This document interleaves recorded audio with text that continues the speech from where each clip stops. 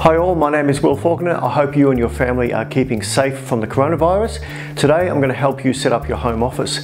I've been running a home office setup here in Melbourne, Australia for many years, and today I'm going to share with you my 5 home office must-haves. Stay tuned.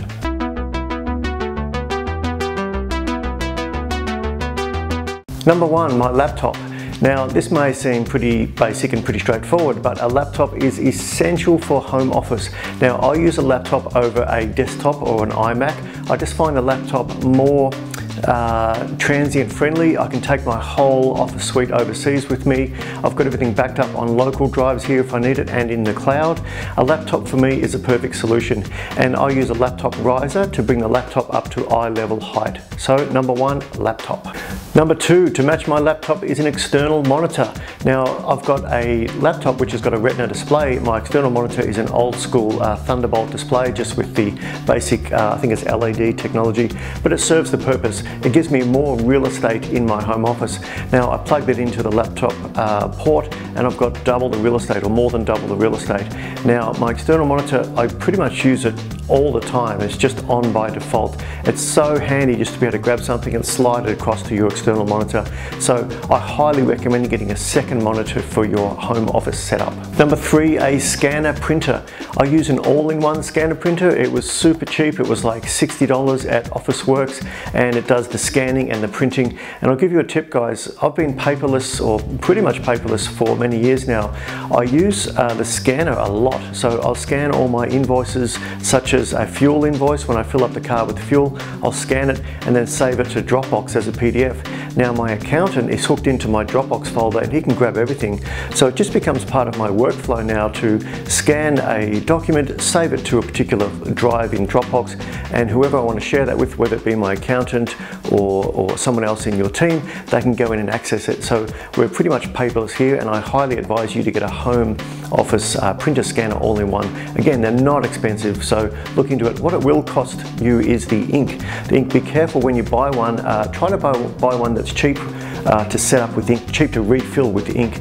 That was a tip that the guy at the sales counter gave me. He said, look, you can buy this one here on the left or this one here on the right, and I'll give you a tip. It's not the cost of the printer that's going to set you back over time, it's the cost of the ink. And he said this one uses way less ink, and it's been a good tip. It's saved me hundreds and hundreds of dollars. Number 4 is an external microphone and headset. Now you're going to need this if you want to do decent quality video calls face to face. And let's face it, with everyone home based at the moment with the coronavirus, you are going to need to do video calls sooner or later, whether that be on Skype, Zoom, or some other platform. Now I use the Rode USB mic on a boom arm, and it's been fantastic. I highly advise that setup. I also use a separate set of high quality headphones or earphones which are wired into the computer. You can use Bluetooth if you like, and I think Bluetooth is a better way to go. It gets rid of all the cables. But the main thing is, guys, to have a decent audio setup. Try and find yourself a nice quiet room, preferably a small room with not too many big spaces, so that you don't get that echo effect. The smaller the room, the better, and the more padded, the more things that there are in the room, the less echo you're going to get. But guys, you really need that high quality, or not so much high quality. I mean, the microphone I used was only about $150, I think, new. You can get it cheaper secondhand. They're all over Facebook Marketplace, by the way. But you really need that decent audio quality. The microphone quite close to your mouth in the video call. It's going to make a huge difference, particularly if you are doing recorded screencasts for your YouTube channel. And finally, number 5 in my home office must-haves are video lights. Now, I've got a video light to my left, a video light to my right, and a video light above, and that's a basic 3-light setup that you can do anywhere. I'm operating in a very small home office setup here, and if I can do it in a small office situation here, anyone can do it, believe me. I've got a chair, a living room chair, under this shot between the camera and me. The camera is shooting over the top of the chair. That's how tight it is in here. And this backdrop is simply a cheap one I bought from China.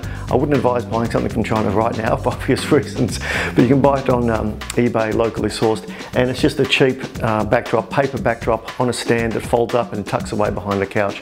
So guys, video lights, they will come in handy time and time again. So I hope my 5 home office must-haves have helped you today. I wish you and your family all the best through the current crisis. Please stay home, stop the spread. If you can stay home, just avoid one trip. Who knows you know, what sort of pass-on effect you may have stopped with that one trip staying home. So guys, please stay home. If you'd like to subscribe, click the link above or below. Thank you very much for watching. Bye.